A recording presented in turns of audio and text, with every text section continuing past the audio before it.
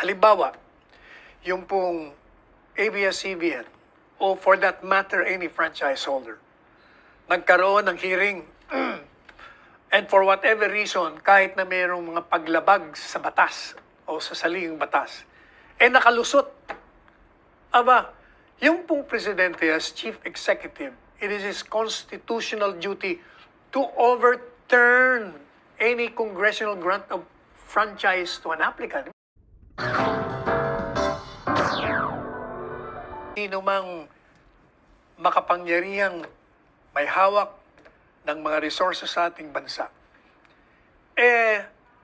ang Pangulo ng Pilipinas, being the chief enforcer of the Constitution and the laws, ay pwede pong magsalita ng ganyan. Kagaya nga po nung sa ABS-CBN, isang franchise holder. So when he says any statement against any franchise holder, ibig sabihin, mag-ingat kayo sapagkat yung pribilehiyong binibigay sa inyo ng Estado ay hindi maaaring, unang-una, hindi maaaring forever na walang katapusan. Pangalawa, kailangan susundin niyo ang mga alituntunin kasama na yung mga requirements ng saligang batas. In other words, any franchise holder that will violate the terms of their franchise and violate the Constitution and other laws will be denied and deprived of that privilege and will be prosecuted to the full extent of the law. As the Chief Executive, constitutional duty po ng Presidente, kasi ganito yun. Halimbawa, yung pong ABS-CBN o for that matter any franchise holder, nagkaroon ng hearing and for whatever reason, kahit na mayroong mga paglabag sa batas o sa saligang batas, nakalusot. Aba, yung pong Presidente as Chief Executive, it is his constitutional duty to overturn any congressional grant of franchise to an applicant. Ibig sabihin, kung ang isang may hawak na prangkisa ay nakalusot sa Congreso for whatever reason, ano mang ginawa niya na maniobra, nakalusot, pupunta kay Presidente kasi it's a private bill. Kailangan pipirmahan ng Presidente. Aba, trabaho po ni Presidente na kung yun ay makalusot, na obvious na may paglabag sa saligang batas, ay kailangan talagang i-overturn niya yun. Hindi niya papayagan yun. Sapagkat, if you're not entitled to that, o kaya, having been previously granted such privilege, tapos nakikita unquestionably na you violated the terms of your franchise, hindi lamang yan, binayolate mo pa yung mga constitutional requirements o yung mga iba pang batas sa labor, halimbawa, sa korporasyon, sa securities, and kahit na nagkaroon ka ng paglabag, nakapasa ka sa Kongreso, hindi pwede kay Presidente. Yung po ang context ng pagsasalita ni Presidente laban sa ABS-CBN, ang pinatutungkulan niya, hindi lang ABS-CBN, lahat napapasok doon sa kontekstong yon. Now, sabi po ni Neri, kini-question niya yung hindi pagbibigay ng weight doon sa testimonya ng mga opisyalis ng gobyerno na tumistigo ron na hindi naman daw nag-violate ang ABS-CBN kaugnay doon sa mga opisina nila, like sa Bureau of Internal Revenue, nagbayad naman daw ng buwis. Sa Commission on Elections, wala naman daw nag-file ng election violation sa kanila during the last elections. Doon naman sa Securities and Exchange Commission, okay naman daw. Wala ring nilabag. Yung Department of Labor daw, wala ring nilabag. Doon lang ako nagtataka. Ang daming ang kaso paano wala nilabag. Anyway, so, bakit, despite that, sabi ni Neri, tinawag mo pa, hindi mo naman pala papakinggan ang kanilang mga testimonya. Pinakinggan. Kaya lang, hindi ka kasi abogado, Neri. Yun nga ang problema. Ang sinasabi ng technical working group, during the deliberation. Alam po ninyo, kagabi, nagpuyat ako para lang panuurin ko yung mga nangyaring legislative hearing sa ABS-CBN. Kasi hindi ko naman napanood nung araw-araw eh. So, pero sa internet, madali mong makita yung mga pinag-usapan nila. Nakita po natin doon na talagang sangayon sa TWG, merong violation sa constitutional requirement on citizenship. Sabi ko nga sa inyo one of these days, we will share it with you. Pero pahapyaw, bibigyan natin para maintindihan nyo ng konti yung sinasabi ng Technical Working Group. Sabi niya, lumabag si Gabi Lopez sa citizenship. Bakit? Kasi, ang sabi ng komite, totoo, Pilipino siya. Yan ang sabi niya. Pero nung tiningnan natin ang record, saan ba manggagaling ang isang mamamayan na i-consider mong Pilipino? Sa Constitution po natin, sinasabi doon kung sino mga Filipino citizens. At ang isa doon, sinasabi na kung ang magulang mo, tatay at nanay mo ay Pilipino, nung ikaw ay pinanganak, Pilipino ka. So, ito ngayon ang issue. Hinihingan ngayon ng prueba si Gabi Lopez. Ipakita mo sa amin na kasi Amerikano ka. Dahil inamin mong Amerikano ka.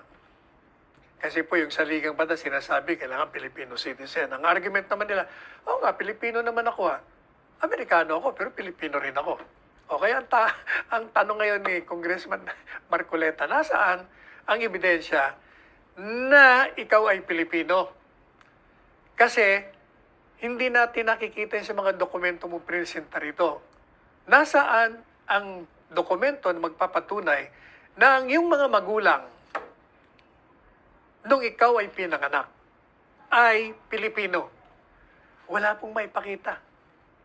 Apidabit lang ng nanay. Ay hindi naman nga pa pwede yun. Kailangan. Kasi pwedeng, dahil palagi silang nasa Amerika, pareho rin ni Gabi Lopez, naging Amerikano sila. Hindi po ba?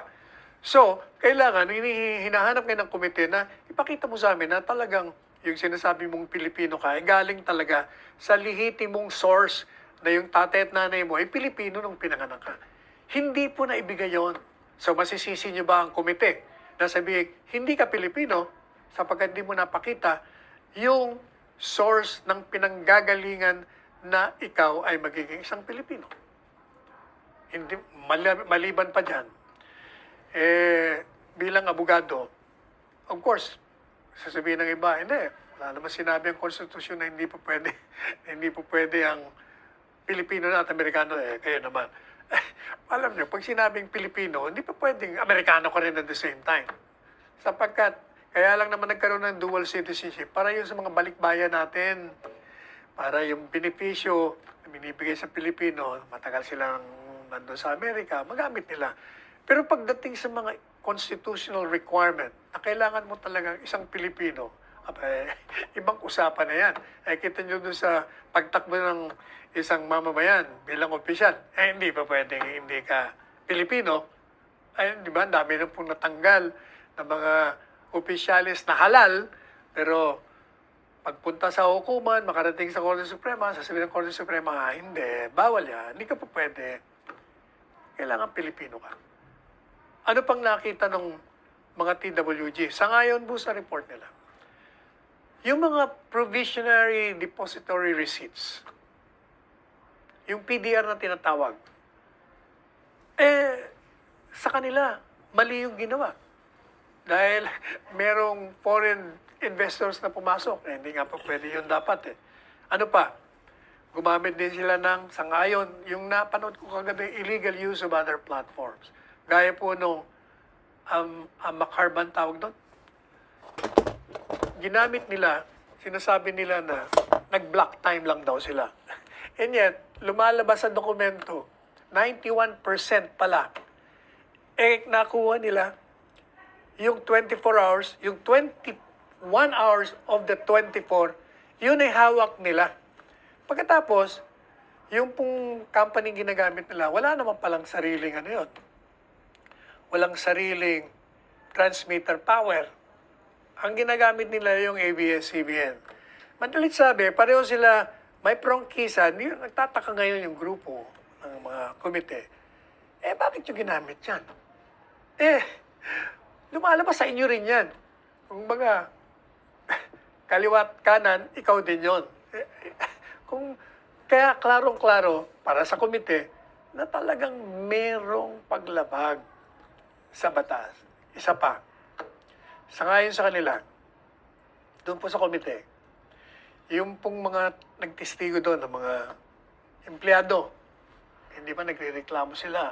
Maraming labor practices. In fact, yung isang kaso nila nasa Korte Suprema, nakarating na ron. Nanalo na sila sa baba. Nanalo sa Court of Appeals. In-appeal pa rin sa Supreme Court. At nakabinbin ngayon doon. Ano pang natuklasan? Sabi po nung komite, at during the hearing na panood po natin, tinanong sila kung magkano ang kanilang income at magkano ang tax na binabayad nila. Napatunayan po doon na sa 3 taon na nagbibigay sila ng buwis ay lumalabas na equivalent yung 3 taon nila buwis doon sa 1 taon ng GMA7. Ibig sabihin, hindi po ba ang ABS-CBN malayong mas malaking kumpanya kesa sa GMA7. Pero ang binayad ng GMA7 sa 3 taon ay humigit kumulang na 3 to 4 billion pesos. Samantalang ang ABS-CBN, sa 1 taon, ang binabayad lamang nila mga 300 million. So, ang layo. Of course, sasabihin nila, tax avoidance eh. Ibig sabihin, kahit nga tax avoidance yun. Sa halip na maibigay yung mga buwis ng gaya ng binigay ng GMA7, kinuha ninyo. That is precisely why, hindi po ba sabi natin sa inyo, kayong mga nandyan sa ABS-CBN, huwag niyong sisihin ng gobyerno, huwag niyong kalampagin ng gobyerno na nawalan kayo ng trabaho, sapagkat itong ABS-CBN, tungkulin po nila bilang employer na pangalagaan kayo, bigyan kayo ng kalinga. Di ba sabi natin, dapat pinagandaan po ninyo yan, sapagkat 6 na taon na nakabinbin yan sa Congreso. At alam ninyo na darating ang panahon, magkakaroon kayo ng problema. Dahil kung sa panahon nga ni Pinoy, hindi kayo nakakuha ng prangkisa, kakampi nyo na yun. Lalo na rito, sa panahon ni Presidente Duterte, na marami kayong atraso. Buti sana kung personal lang ang atraso, hindi na, natapos na nga yung personal na atraso nyo. Ang problema, during the hearing, nakita yung mga paglalabag. So, masisisi nyo ba ngayon ang komite?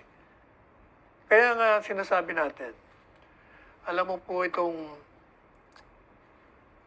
dating, by the way, ito pong si Neri, dating editor-in-chief ito ng Inquirer. That is why, talagang, alam niyo naman, ang Inquirer, notoriously known for its slanted news reporting and scathing editorials against the present administration. Doon siya sumusulat.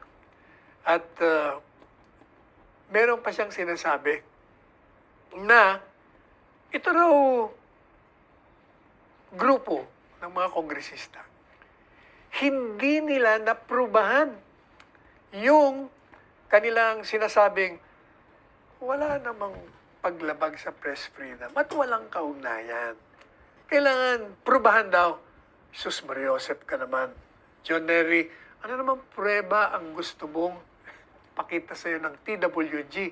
Alam mo, kung gagamitin mo yung sentido común mo, hindi mo na kailangan ng prueba. Sapagkat, wala talagang kaugnayan yung press freedom doon sa issue ng franchise renewal. Watching this video, don't forget to like, comment, and subscribe!